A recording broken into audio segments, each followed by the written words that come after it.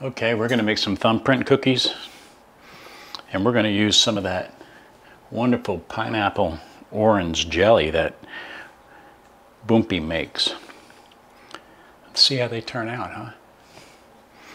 All right, these recipes, a lot of these recipes I have came from John, who was from Switzerland, so a lot of these things are written in grams, which is fine because the measurements are much more precise.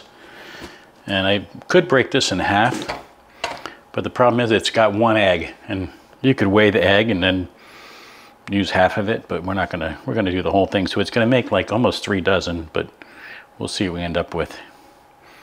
All right, so we're gonna put your bowl on there, and that'll tear it off. Tearing is when it'll show you on your scale. You hit tear, and it sets it to 0, and then we're gonna go to grams. All right, so give it a touch, make sure everything's working fine. All right, so this is going to call for 175 grams of butter, which is about 3/4 of a cup. Looks like it may be a little more than a cup to me, but that's what we got there. Now you can do this with a spatula and it'll work fine, but we're going to use that cool little mixer.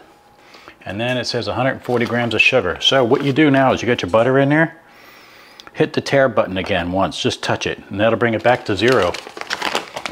And then we're going to do 140 grams of sugar. Now it's always good to don't dump, okay? Go little by little. It may take a second, but if you put too much, then you're going to end up with just too much, and it may incorporate with your other products, and you'll have a mess. So just take it easy and go slow. And it says 140. You can also pour it into another bowl and dump it in there, because that's what we're going to do with our egg. Because as I had said before, when you're playing around with eggs, you never know what's inside that shell. So you crack an egg directly in there. You can get egg yolks that are rotten or bloody or whatever. You may get some shell in there. You don't want any of that. All right, for right now, we're going to get this out of the way. And we're going to use the trusty mixer. Like I said, you could use a spatula, but we're going to do it this way. What we're going to do now is we're going to cream these together. Creaming is making sure you incorporate that butter and your sugar completely. And the friction of it, a little paper from the butter, the friction of it will soften up the butter a little bit. You always want to use softened butter in this too. You don't want to try beating around on hard butter. Okay. Try to grab that off of there. There you go. The friction of it will soften up your sugar. And baking sugar is considered a liquid always. As soon as it gets wet, it liquefies. But you want to really get that butter and the sugar mixed. And also you're incorporating air in here, which will give you a fluffier, lighter product. All right, let's kill that just for a second. It'll be a little bit gritty, but that's okay.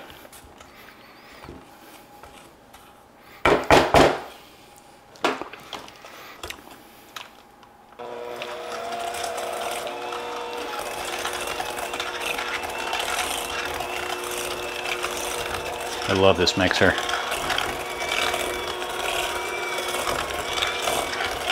Okay.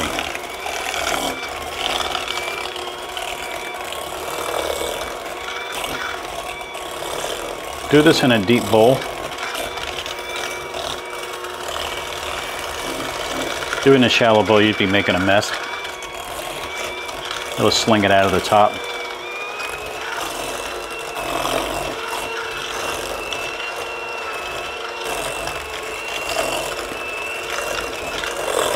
All right, that looks good.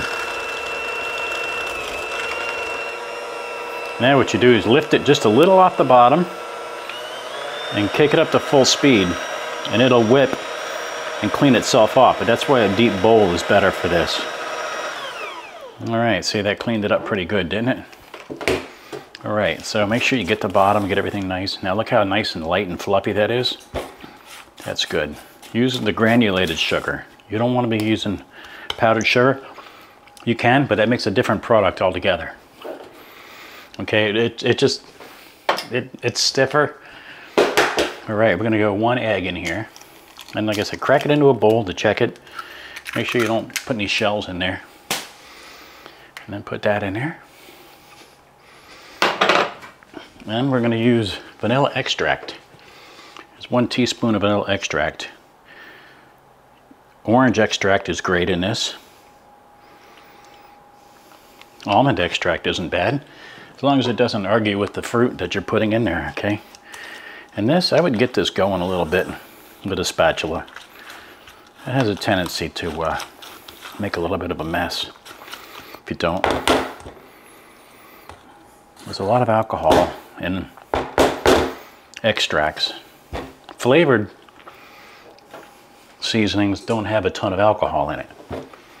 All right, now that you got that incorporated in there, go ahead and let it mix up a little bit.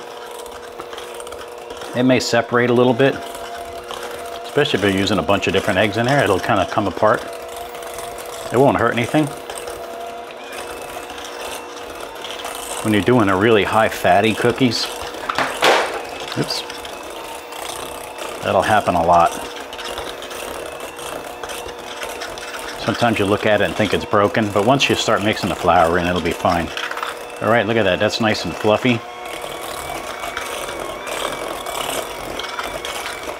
Look at that guy, huh? I got my oven preheated at 375. I know that's fairly hot.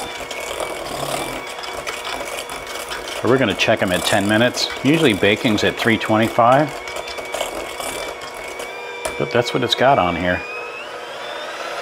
All right, again, I'm gonna kind of give it a little bit of a zing, clean off my paddles a little bit.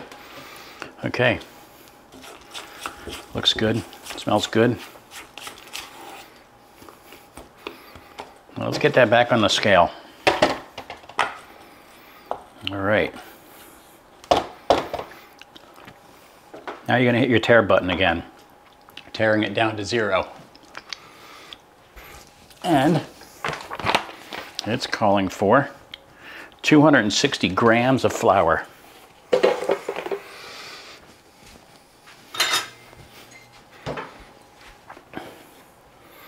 Now, if you're doing it by the cup, cup's way different. It depends on how wet the flour is, how much you compact it when you dig in there. If you're digging in there, you're compacting it. And then so you always get different measurements, so weighing flour is always a good idea. So we're going 260. Be careful, don't overdo it here either.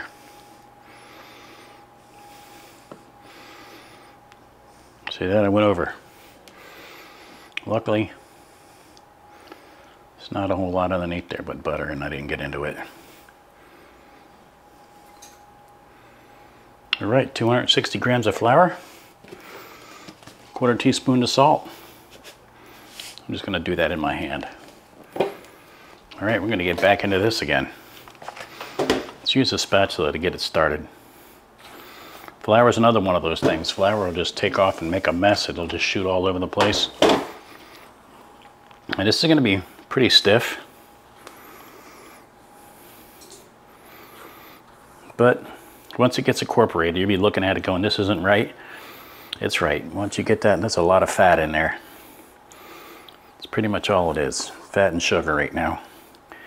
And then you added the flour to it.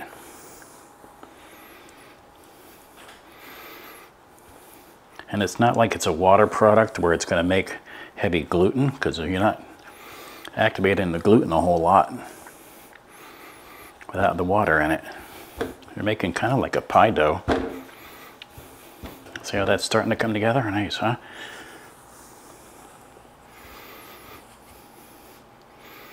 All right, let's see how these things are going to work with this.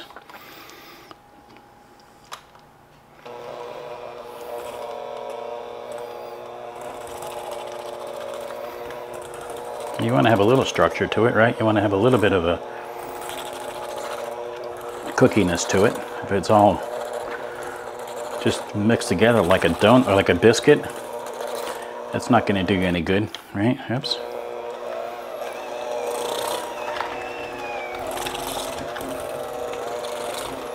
All right, that's nice, huh? Back and forth. Make sure you get all the areas in there. You can always turn your bowl around and work in different areas. Up the sides, back and forth. Get out your spatula, scrape the bottom if you don't think you're getting all the way down. All right, look at that.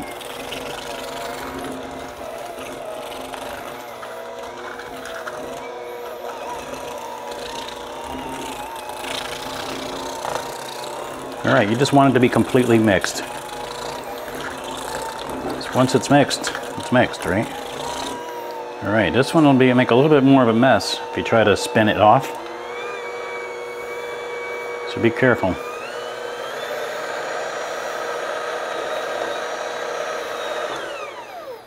All right, a little bit in there. Let me get that out of the way. Okay, get your spatula. See how stiff that is? You want it to be stiff because if you didn't, if it was thin, once it got hot, it would just kind of run all over the place. You want these cookies to kind of stay stiff a little bit so they'll stay standing up. Because if they spread out too much, then you'll end up with your jelly will just run right out.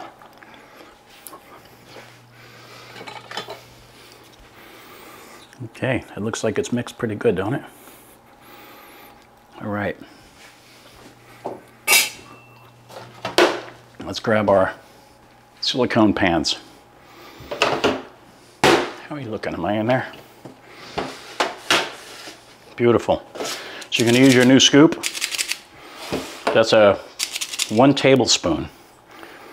All right, scrape it off on the side when you do it. All right.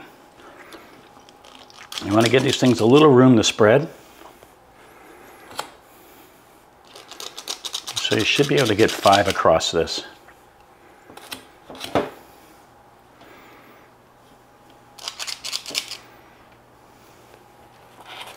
We're going to get 4.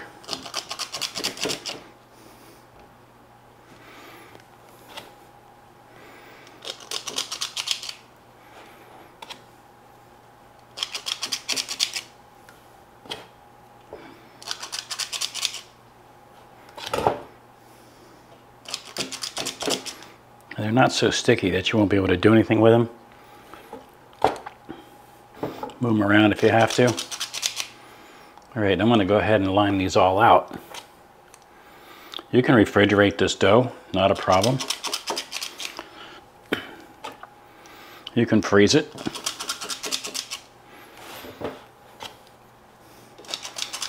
So if you only wanted to make half, that's what I'm going to do. How about that? I'm going to do 1 pan of these, and then I'll freeze it. Because I know I'm going to end up eating it all.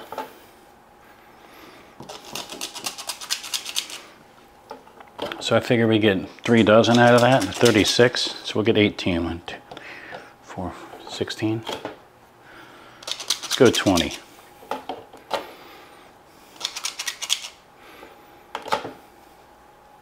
No, I like 18. That leaves me about half of it.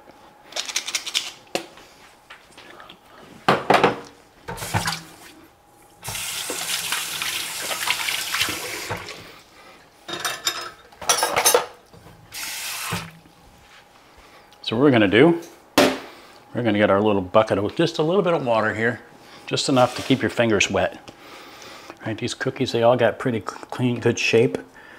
Reshape them round if you want. If you wanted to roll them, you could. You know, to give them a good round shape. Let's do that just to show you. But you definitely want them to all be the same size, right?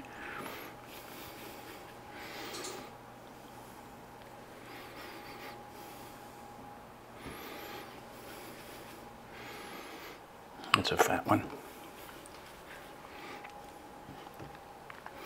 If they start sticking to your hands, just a little touch of water in your hands will be all you need.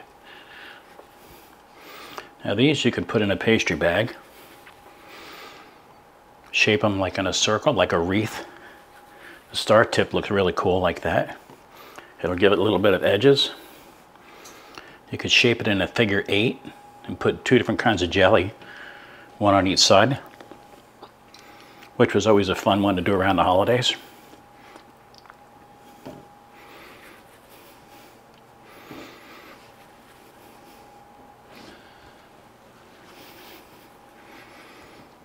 A little more water.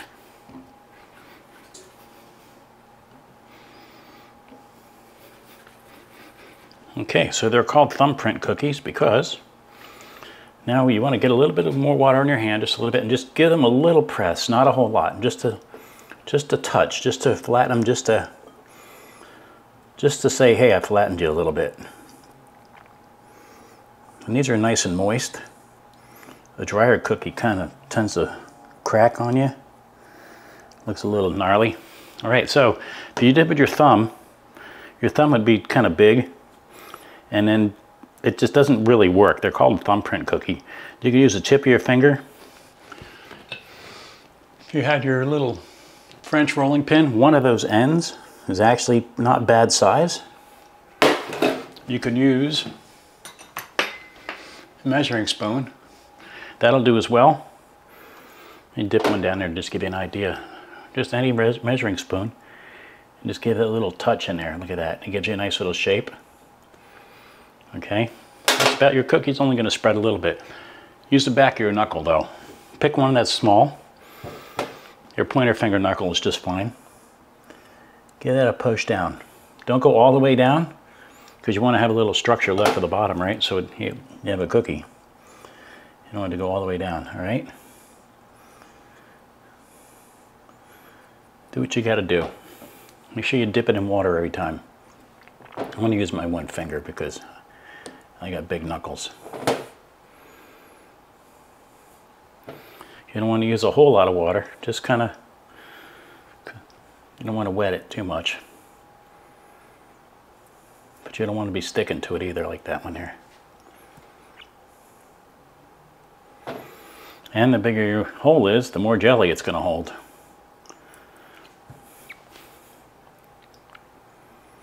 So my oven just beeped a minute ago, so it's preset, preheated.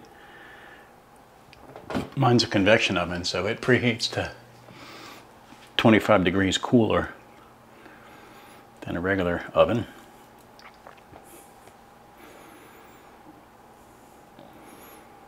All right, there we go. See, my thumb would have been pushing the hole a little too oblong. If I would have went that way, my fingernail would have been digging into it. Okay, here's the fun part. Get yourself some jelly, whatever your favorite is. This is that Boompy's pineapple orange that he makes. This stuff is so good. All right, what we're gonna do is we're gonna use 2 teaspoons for this. All right, try to gauge how much you're gonna need for each one. You can use blackberry jelly or whatever. See, that's going to be that's going to be a little bit too much. I'm going to leave that one just to see what it looks like. So kind of scoop out what you think is going to be in there. Till you figure it out. That's going to be too much. I go a little smaller. That's a little bit trial and error.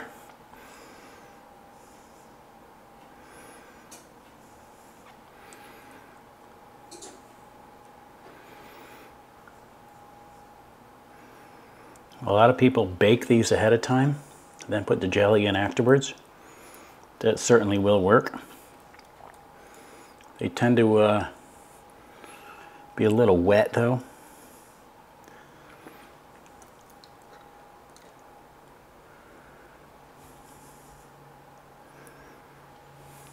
Yeah, now I'm getting the hang of it, huh?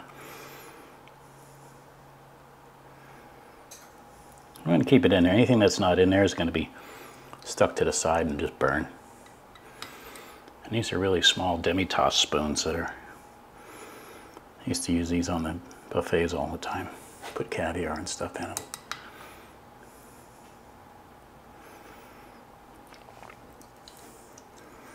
You could certainly put 2 different or 3 different kinds of jelly, whatever you want.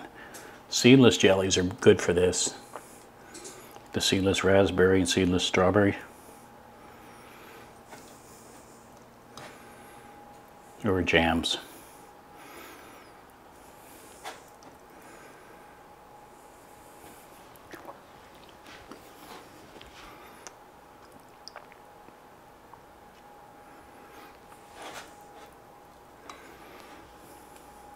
Don't lick your fingers. It's hard not to.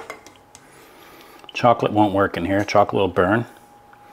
M&Ms will kind of work if you just poked an M&M on top of it. Or a Hershey's Kiss right in the middle of it. Imagine you could use something like those little mini Reese's cups. That would make a mess. All right, there we go. Look at these guys. You don't have to spray your pan either, because this is that silicone. Nothing going to stick to it. So I'm going to go ahead and stick that in there. Let's keep an eye on those two, but they're going to make a mess. I'm going to go ahead and pop that in the oven. I'm going to check it in about 11 minutes. See how it looks. You want them just to be just slightly golden brown. The bottoms will get a lot darker than the top. We'll see what they go to. All right, I'll be back in 11 minutes and we'll look at this. Meanwhile, we're going to take this cookie dough here. I'm going to grab a piece of parchment paper. This is just a baking paper, Quilon or wax paper, whatever they sell in the sheets. And the way that we used to do these, you could kind of take it and shape it like a log. Put it right in the middle.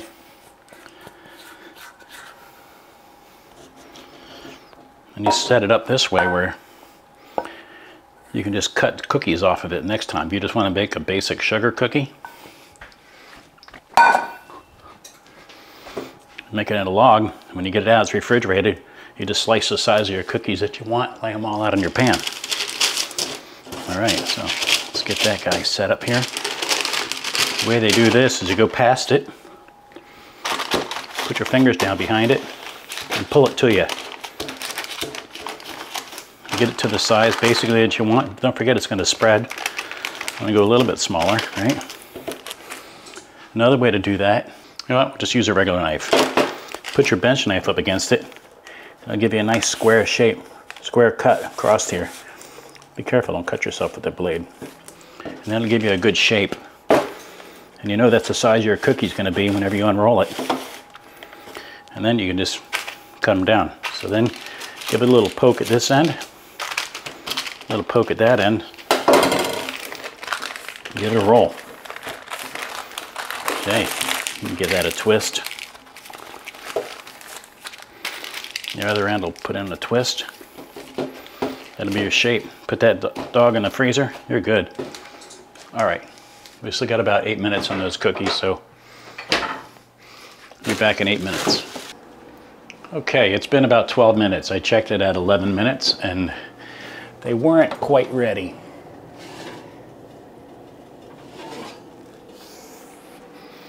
But now they are.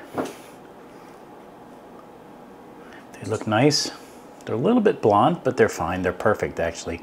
I don't want them to go too much further. You can see in here the fruit is boiling. So you don't want to go shoving one of them in your mouth, that's for sure. You'll only do that once. Let's see if we can't turn one of these over. They're pretty delicate at this time, but there's the bottoms. And the jelly just fell out. Okay, burn me. It's okay when I get that back in there. Wasn't that bad. So, there's our guys. See if I can't get a better picture.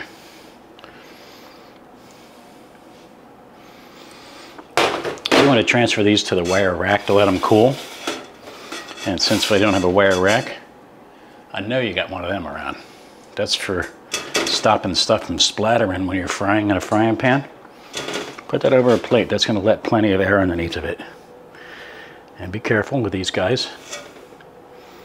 Transfer them over. You're going to let them cool at least 15-20 minutes. At this point, they're soft. They may not feel like they're completely done. But once they start to dry, cool down a little bit, they'll get nice and crunchy.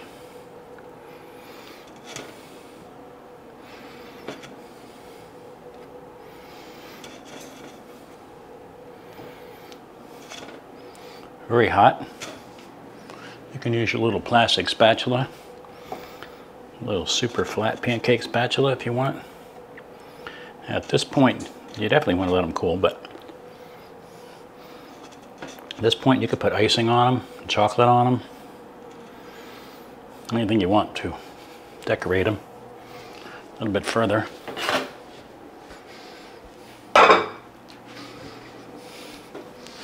There we have it, thumbprint cookies, actually knuckle print, fingerprint cookies. These are with pineapple orange marmalade. It's chopped it real fine, real nice. You can see how it started to brown off a little nicely on those little tips right there. I'll let you know how good they were. All 18 of them. Oh, let's measure them. Okay, for that scoop that you got, that's that 1 tablespoon scoop. So these are about 2 1/4 inches long. 2 inches, 2 1/4 inches are measuring out. So that'll give you an idea on how big they are.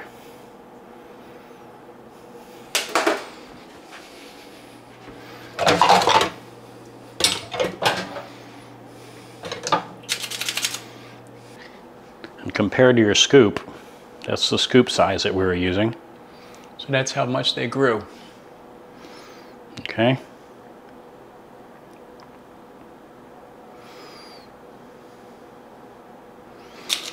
All right, I hope you like them.